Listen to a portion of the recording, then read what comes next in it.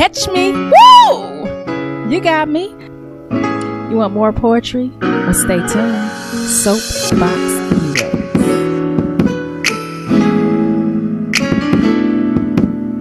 Soapbox Heroes is where it's at if you want to get that poetry. That was dope.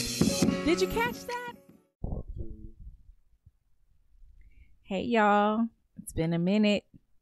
I'm back. Took some time off. Had to get some new poetry. Went through a couple things.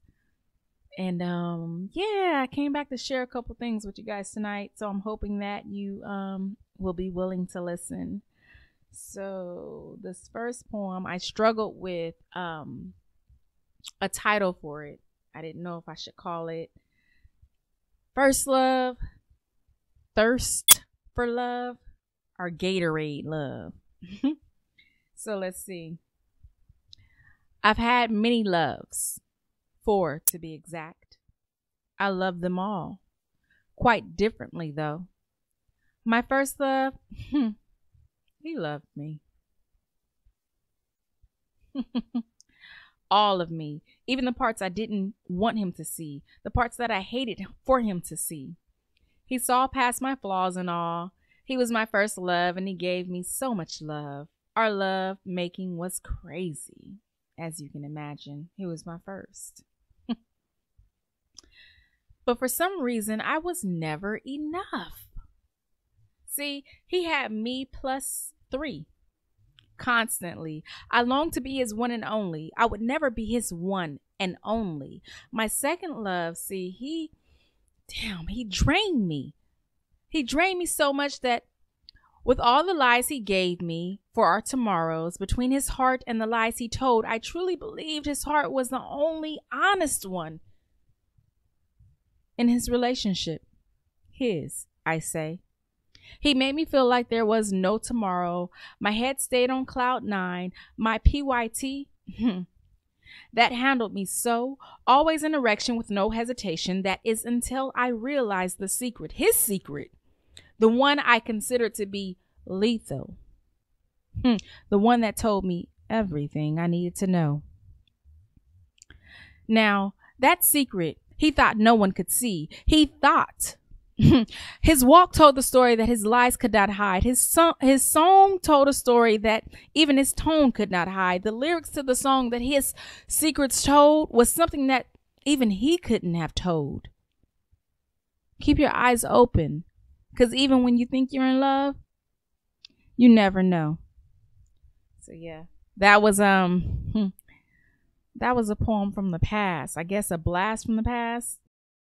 So I'll go ahead and read a couple more. Now this next poem, it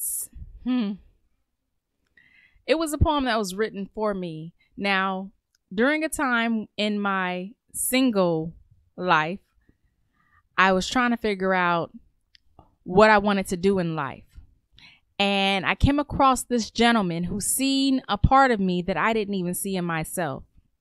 He wasn't the one, nor was he a one that I chose to date, but he was someone that kind of seen me for me, I guess. And so I kind of looked at him as a person that helped me to see myself, if you understand what I'm saying. He titled the poem The Journey, and he wrote it to me. As this journey comes to an end, and the wheels lift from the runway, and the sight becomes blind to what was, I wish this journey would never stop. I land in an area of mystery, not knowing what I'm up against, preparing my mind for anything, and they kept saying, quiche. For days after listening to the crowd speak about this quiche, I began to think of royalty coming. No sight or sound from this person for days, but I imagined a person with power and brains and beauty, because the crowd could not move without this quiche. This missing quiche allowed me to imagine what different the world would be without quiche. I mean, everyone had their assignments and the sun still shined, and we always did a hard stop at 6. So what difference would this quiche make? It was as if the world would have stopped and the assignments were incomplete. No one knew how to function because the atmosphere was missing its true link. So I couldn't wait to see this quiche for myself. One morning, I'm in the environment. I walked around the corner, my eyes laid deep on a person, a rose, a beauty like no other. My eyes laid stuck in a direction. My eyes locked onto a masterpiece. My eyes became focused on quiche. Sitting in an atmosphere, getting ready to complete her assignments, I extended my hand and said, "You must be quiche." What he really meant to say was, "You must be the queen of the castle. You must be the beauty after a storm. You must be the anchor that holds this world still. You must be the pump that causes my blood to flow. You must be the air that I breathe. You must be the path in which I should take. You must be the blessing that I've been praying for. You must be the real cream in my coffee, and I know, and you know how I like my coffee. You must be the flow of every river. You must be the drip of every water drop. You must be the sight of a new beginning. You must be the laughter of my soul. Quiche. You must be the love of my life itself. You must be the answer to my prayer." Through time, we shared laughs. Through time, we prayed. Through time, we shared tears. And through time, we've gotten to know each other. You've become the reason for my walk and the reason I love peach cobbler. You've become the reason I love Houston. H-Town is what they call it. So as this journey has come to an end and the wheels lift from the runway and the sight becomes blind to what was, I pray that we will be able to start this journey again. So that was a poem that was written to me by someone that kind of seen me for me in a moment where I didn't even see myself. So I kind of took that poem and looked at it for a moment, and I knew within my heart that I'm a poet as well. So I should have been able to come up with something quick, right? But I couldn't. It took me about maybe a week and a half before I can actually write something back, because I kind of felt stuck that someone seen me for me and I couldn't even see myself for me. So it's so crazy that God would allow for people to come into your life, not, for a long lifetime, but just a temporary moment, just to show you who you are. Because sometimes we get lost in ourselves and we forget. We get lost in a struggle. We get lost in the obstacles. We get lost in who we are during different circumstances. And so then someone may come into your life just to show you who you are and the masterpiece that God actually created you to be. So I'm thankful. So I actually finally wrote back maybe a week and a half later. "I'm humbled and in awe of you. The words you spoke were so true and genuine. I'm the one who normally pours into others. So to have someone pour into me feels foreign. Forgive me for the time I took to respond to your heart notes. I was just taking my time to gather my thoughts. I have never had someone speak from their heart so freely. Normally they stand guarded. I'm really sensitive about my ish. So I've never exposed my poetry to anyone so freely without reading, rereading, contemplating, and repeating. I've never met a man from, I'll leave that as silent. I've never met a man to not just pray for me, with me, but on my behalf. I've never met a man or a person who made me feel like I can laugh during my dark times. See, the journey that God has had me on, I'm not sure what the future holds. My story has been rough, and the last few months have been tough. You are a pleasant and beautiful surprise. Before you came, this place was bland. You came and you seasoned the walls with joy and smiles and caused people to open up freely. I'm not sure what it will become when you're gone. My days were on a constant routine, but laughing was not on my daily schedule. The peace that followed you, I hope you leave some behind. My honesty is a foreign language. Your honesty is a foreign language. So we speak the same language, only known by a select few. I pray that you always stay true and genuine. When the tides get tough, never give in. The most attractive part of a man to me is when they are able to be loyal, real, true, and genuine in a world that's full of sin. And again, I say, don't give in. So that was my response to the poem that was written to me. And you just get to a point to where you kind of guard your heart. You let yourself get to a point to where you're like, I'm good. I'm in a single life. I'm good. Because you guard all of your feelings because you don't want to be hurt. And you're not sure of what the next person may bring, what baggage they may come with. But I'm getting to a point to where I'm happy with being single because I'm getting to know different parts of me that I've never known before.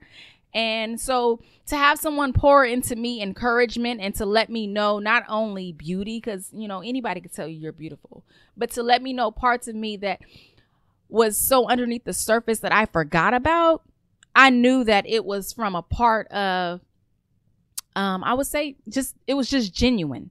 It wasn't about let me go ahead and get in them draws. It was more so let me let you know who you are because you forgot for a moment. So if you've understood that or if you've been through that for a moment, go ahead and snap your fingers because you feel me. So I'll just share one more with you guys and I'm hoping that you will enjoy it. Let's see.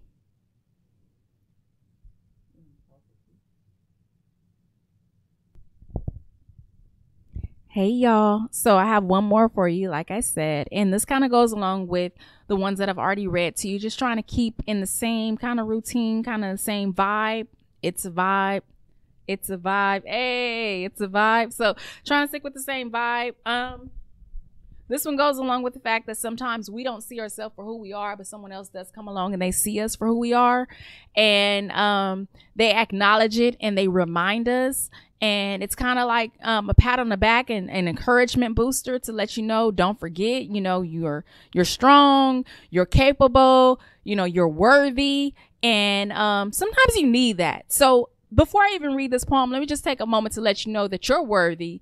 I encourage you to live your life to the best of your ability, unapologetically, and don't allow for anyone to let you know how to live your life. Live it to your fullest because you don't want to ever look back and think, I wish I would have. I wish I could have. I wish I wouldn't have listened to him, her, and whoever else. Live your life. And you know what? I wrote a poem and I read it on Soapbox Heroes recently when we're on, I can't even remember the radio station. But it was more so like I fell in love with yesterday and yesterday broke my heart. I tried to make it work with yesterday, but today you are my fresh start. Because remember that every day is a new start. So regardless of what happened yesterday, remember that today is a new day. It's another chance. It's another day to start. So when you go to sleep and you wake up in the morning, thank God for giving for God giving you another day and for you having another opportunity to make the best of it. Don't live out yesterday's problems in your new day. Make it fresh, make it right. So I'll go ahead and read this last poem and I hope that you like it. You see me. You see me in a way that I've never seen myself. In a way that I'm almost afraid to see myself. With your eyes, you've captured a snapshot of me. Your lens is so clear that you've seen my flaws. But your heart is so genuine that you rename my flaws beauty. Pardon my confusion, but I have never met a man who could see me despite all of my insecurities.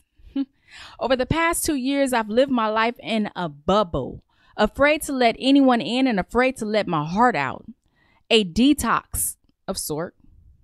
Secretly inhaling my defeats and exhaling my victories. You see, my past battle wounds, and you see them and you acknowledge my scars as beauty marks. How do I know? It's not because of the questions that you ask. Instead, it's the questions that you don't ask. You stood from a distance and you marveled at a woman who has looked tragedy in the face. A woman who didn't know if she was going to make it another day. A woman who struggles to be seen in a way. A woman who feels she's always misunderstood. If you feel me, snap your fingers. A woman who is seen by you. But how? When you have not a clue of what I've been through. But yet to me, this is the most intriguing part, because for the first time ever, you've allowed me to see me past my own history. I know that my testimony will somehow help others, but you have helped me to see me.